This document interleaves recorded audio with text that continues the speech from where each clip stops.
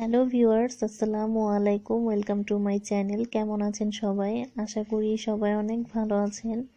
আমি আলহামদুলিল্লাহ ভালো আছি, কিন্তু মনটা খারাপ। আমার মেয়ের প্রচণ্ড ঠান্ডা লেগেছে।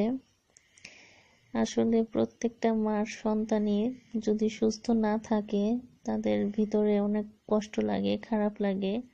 আর সন্তান যদি হাসি খুশিভাবে সুস্থভাবে মার সামনে চলাফেরা করে, সেটা দেখলে মার কিন্তু অনেক শান্তি লাগে।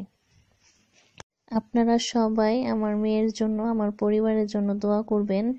আল্লাহ যেন ওদের তাড়াতাড়ি সুস্থ করে দেয়।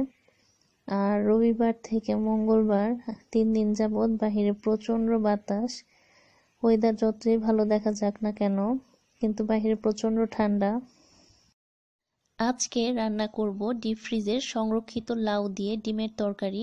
লাউটা আমরা মাক্সি থেকে কিনে এনেছিলাম। মাক্সি হচ্ছে এদেশের যে বাজার মিলে সেইটা।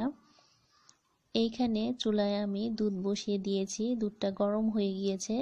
দুধটা পাশের চুলায় রেখে এই চুলায় আমি ডিমগুলো সিদ্ধ দিয়ে দিব।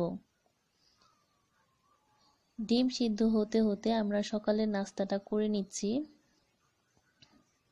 ডিমগুলো সব ছিলে নিয়েছি। পাশে একটা হাঁড়ি বসিয়ে দিয়েছি, তেল ঢেলে দিচ্ছি গরম হওয়ার জন্য। আমি প্রথমে ডিমগুলো সব ভেজে নিব। আর আজকে আপনাদের সাথে শেয়ার করব আমরা কিভাবে লাউগুলো ডিপ ফ্রিজে সংরক্ষণ করেছিলাম। আপনারা আপনাদের পছন্দ অনুযায়ী লাউটা কেটে নেবেন। তারপর সামান্য হলুদ আর সামান্য পানি দিয়ে চুলায় বসিয়ে দিবেন।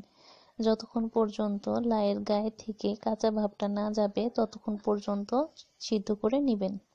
সিদ্ধ লাউটার পানি ভালো করে ঝরিয়ে লাউটা ঠান্ডা করে নেবেন।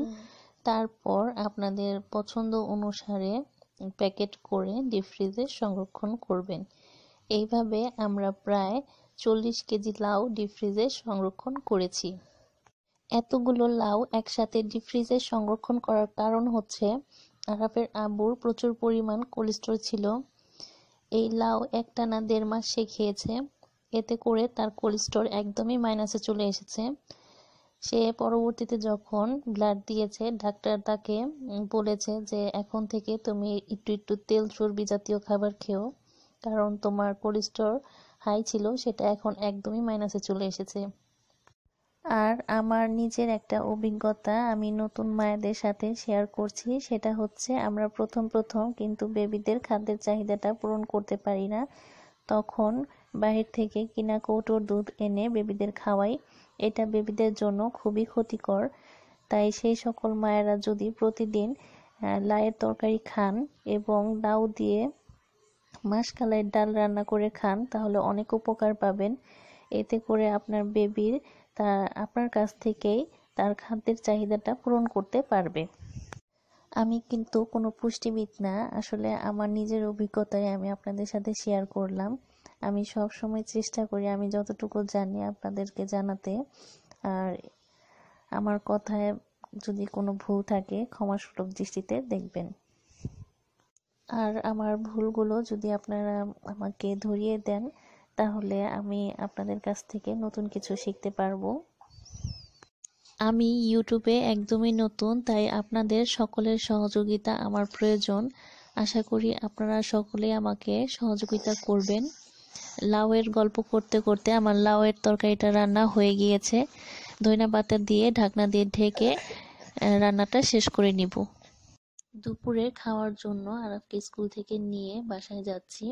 আজকের ভিডিওটা আর বড় করব না।